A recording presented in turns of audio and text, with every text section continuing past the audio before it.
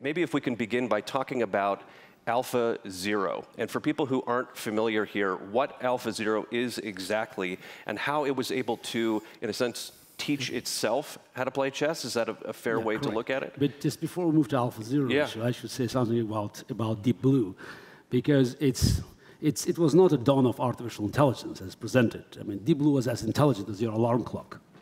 It didn't have to be intelligent. I mean, this is one of the mistakes we always make, thinking that machine to outperform us, it should be perfect. No, it should make fewer mistakes.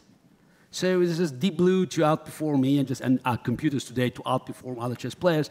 They don't have to be perfect. So it's not to outthink us. They do it in different fashion. But going back to Claude channel classification, it was still brute force machine. Right, and that was 20 years ago with Deep Blue. AlphaZero it's a new, not just new page, it's a new chapter. Because while Deep Blue, as every other computer, even just to look at IBM's Watson, for instance, they all do optimization of human-generated knowledge.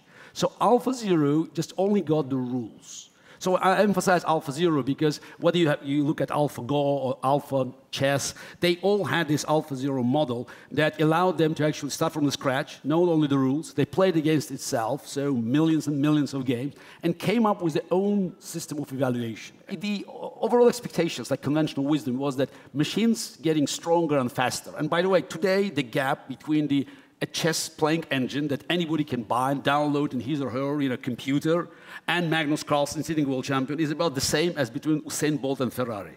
Okay. So it's just, there's no competition. So this is, again, not because machines know everything, not because they solve the game of chess, it's impossible. The number of legal moves in the game of chess, according to Claude Channel himself, is 10 to the 46 power. But again, they make fewer mistakes.